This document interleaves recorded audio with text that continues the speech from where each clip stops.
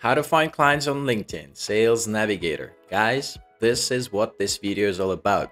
And I'm actually going to show you not one, but two methods that I use when searching for clients on LinkedIn.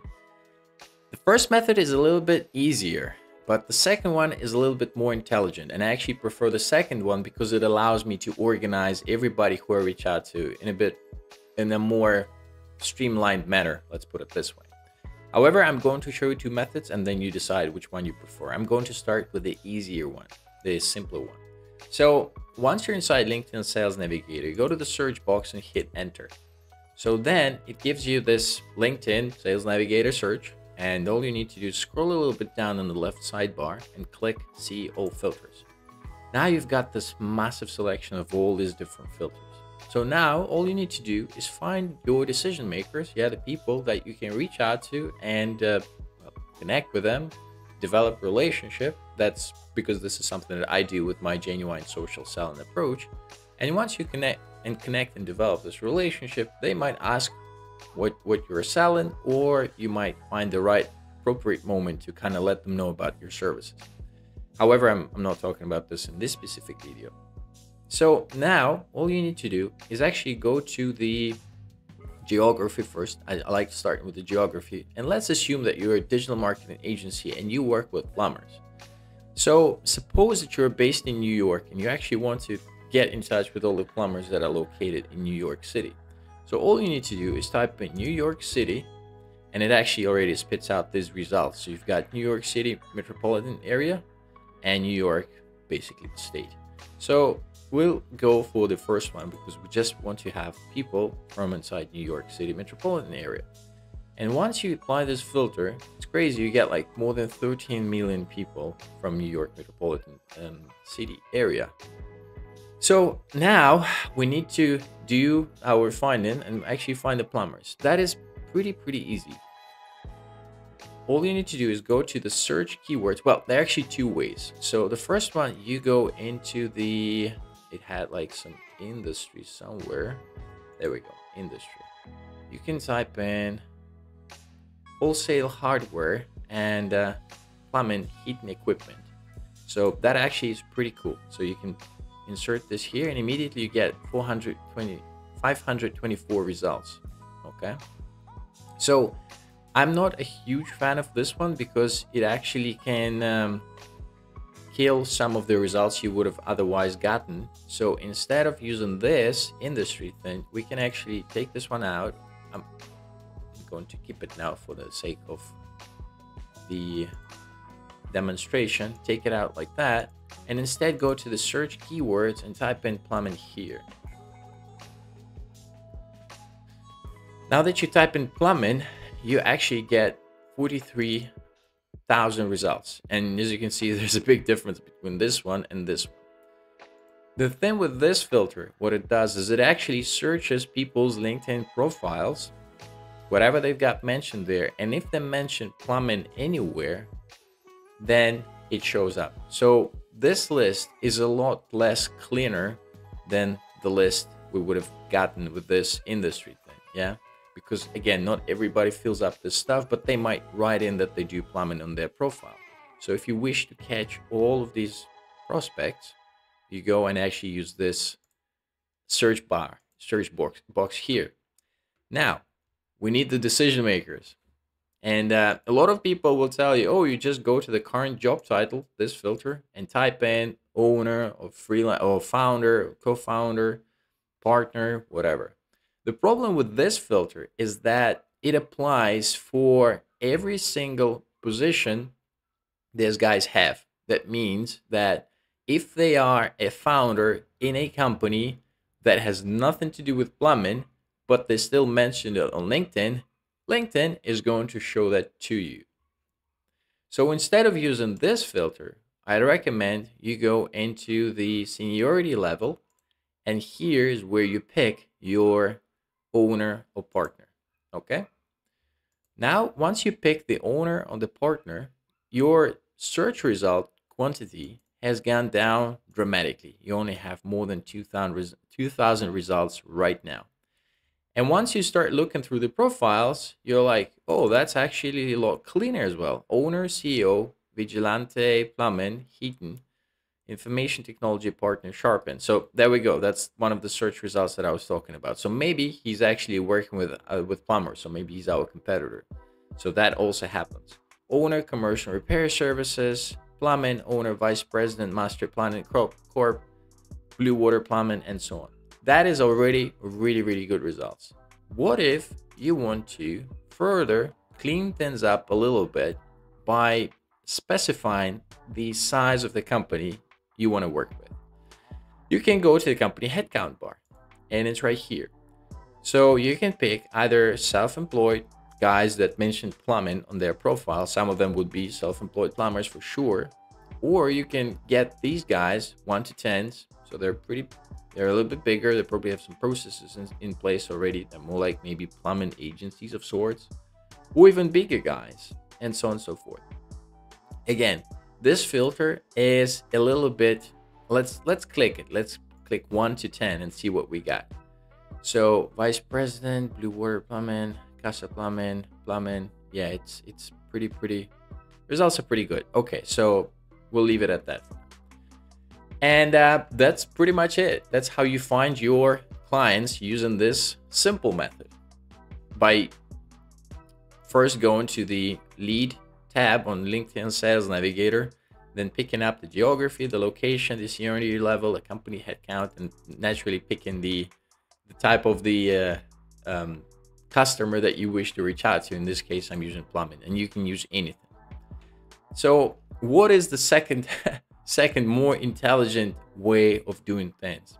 Second more intelligent way of doing things, in my opinion and in my experience, is actually finding the companies first. So instead of picking these guys, and that's just how LinkedIn works, yeah, because we're doing B2B stuff, we want to find the companies, yeah. So if we know that there are like 150 companies in the area, we know exactly how many companies are there. So it means we cannot sell them like more than once. So we go one by one each of these companies and find their decision makers. Then we reach out to them, and the rest is history. How do you do this? Again, you LinkedIn, you go to search bar, hit enter, and now you're again in the same place. And instead of staying here in the lead tab, you go to the account tab. And if I was to translate LinkedIn's English, lead is basically people, and account is basically companies. That makes it so much easier. So again, you hit the see all filters, and here you are with all these filters. So now we're going to find all those plumbing companies, just like we did the last time. And I'm going to start with the headquarters location. So again, let's type in New York City just to make it identical. So now we've got 1 million companies based in New York City. Now we can pick the industry. We can go into plumbing and see what that returns. We only got 35 results. Or we can type in plumbing here. And in this case, it will be a lot more accurate, yeah, because we are searching for companies, and a company, if it does plumbing, well, sure, they will mention that they do plumbing on their company page, because otherwise, like, what are you doing there? And as you can see, we got 4,000 results, 4,000 plumbing results for New York City metropolitan area. Now, we can again play with the size of the company. So suppose you want to get companies that are actually decent size, which is like 11 to 50. So we pick that filter. And now we only have 299 results. More than that, we can also pick the companies that we want to be earning a certain amount of annual revenue. So suppose we want to go from 1 million to whatever that is. And we got 192 results now. You see how cool? You see where it's all going? And we can also play with other things, like, you know, if you want to pick, obviously there will not be in Fortune 500 companies, any of the plumbing companies located in New York, but there is a lot of other filters that you can play with. Personally, I stop here because the others, like number of followers, basically it's like how many followers does the company have, and that means like you can kind of estimate the amount of time, how popular it is, but also the amount of time it's been registered on LinkedIn, because naturally the longer the company's been out there on LinkedIn registered, the more followers it would have gotten. You can play with department headcount growth that applies to you, but again, this is probably for some massive companies. Also, there are like technologies used filter here, but again, like yeah, in case you want to like understand what these companies are using, which can be pretty powerful if you're selling a technology based digital marketing service. Again, make sure that not all of them would probably mention this, yeah, so just make a mental note of that. And that's pretty much it. What do you do now? You've got all these companies. You've got 192 companies which fit your ideal customer profile, your ICP. What do you do next? Well, now you find those decision makers. How do you do that?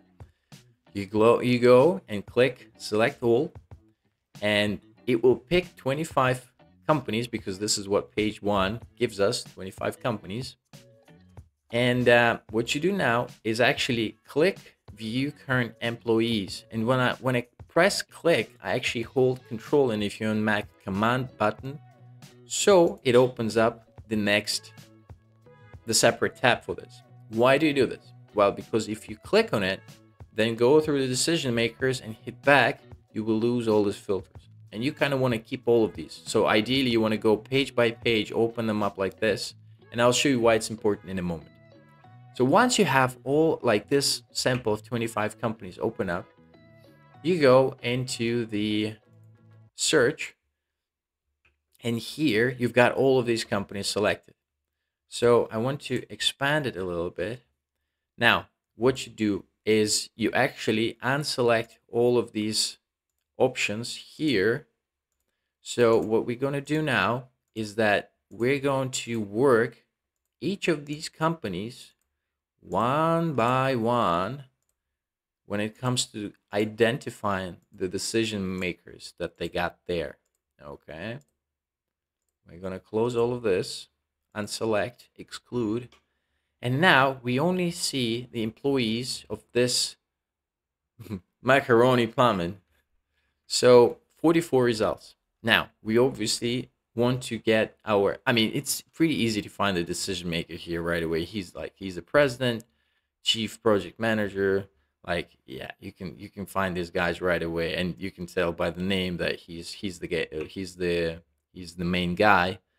However, if you get like a massive company, you want this list to be shorter. What you need to do is, again, you go to the seniority level, and you go for and most likely the company of that size, you'll be talking directly to the owner.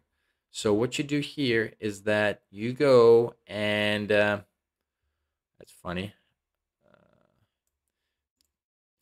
I would pick owner partner, but in this case, they do not mention themselves as owners partners. So instead, we can pick somebody who is the C-level guy. And in this case, yeah, there we go, president, chief estimator. If the company is even bigger than that, and we need to find like somebody who is responsible for the department that you operate in, you're going to pick the senior person as well, because seniors, that would allow us to get access to decision makers. In this case, it's not it's more than enough, so I'm going to keep these two guys available. Now I want to, by the way, quick note, you do not need to apply any other filters here, because you've already pre-selected, pre-filtered out all these companies in the previous step. Yeah, that's why you don't need to pick the company headcount, you don't need to pick the geography, none of that, because it actually jinxes our previous effort. And you only want to keep you only want to use the seniority level filter, and that's pretty much it. Now, once you've got the decision makers out there, what you do? Well, you go and click on their name, and it opens up a profile, and it's actually a bad example, so I'm going to use the second one. So it opens up the sidebar on the right inside LinkedIn Sales Navigator. Now you can even connect to them here. The problem with this is that once you click the connect button here, what happens is that you send the request, the connection request, inside LinkedIn Sales Navigator. And once you do this inside LinkedIn Sales Navigator, you almost have like this connection. If they approve, of course, you have them connect, you connect to them inside this shadow LinkedIn, which is, once you cancel it, you will lose access to. So you actually need to reach out to this person again and reconnect to them, send another connection request. I just want to show you the difference between, here's what it looks like. Here's their profile on LinkedIn Sales Navigator. In order to not fall into this trap set up by LinkedIn, so you keep your LinkedIn Sales Navigator profile, which is a good thing anyway. If you do lead generation continuously, just you never cancel. But I like to keep things organized in single place. And if you have this one person added, what happens is that if you communicate to them, you actually have their messages inside this messaging box, which is inside LinkedIn Sales Navigator, which has nothing to do with your standard LinkedIn free LinkedIn inbox.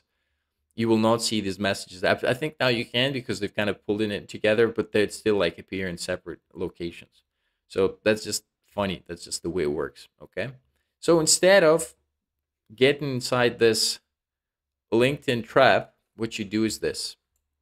You go and click these three dots, and you then click view LinkedIn profile. And again, I'm clicking control to open this up, so it opens up a separate tab. And there we go. So this is my guy, and you can see the difference in the profile. So this is LinkedIn Sales Navigator. This is standard LinkedIn. Yeah, there is a difference. So once you have this one guy, I mean, in this case, it's this one guy because it doesn't feel like it makes sense to connect with this one because he's got like 3 connections. He's not really active on LinkedIn. Okay. So there we go. Now what you do next? Well, you have to work them through all of them, right? So you unselect this one, exclude the first result, and then you include the second result. And because you have your filter already from the owner, partner, CXO, you've got this president guy already here appearing. So you repeat the process, click their name, and then open up their LinkedIn profile, and there you have it. And then you basically repeat the thing until the very end. So you can see why this method is a little bit more complicated, but it's a lot more intelligent, because instead of working through how, like, you don't even know how many companies are out there doing plumbing in New York City. Now you know the exact number of companies. You know that there are 192 companies in New York City that fit your company profile, and you work them one by one. So it's a lot more organized and intelligent. So once you run through all of these, what you do next is that you go to the second page, you select them all, you click view current employees, and you repeat the same cycle. As you can understand, there's a lot of monotonous, repetitive type of work. So you can actually have like a VA, which you can train them for this, and then they can kind of search these things through.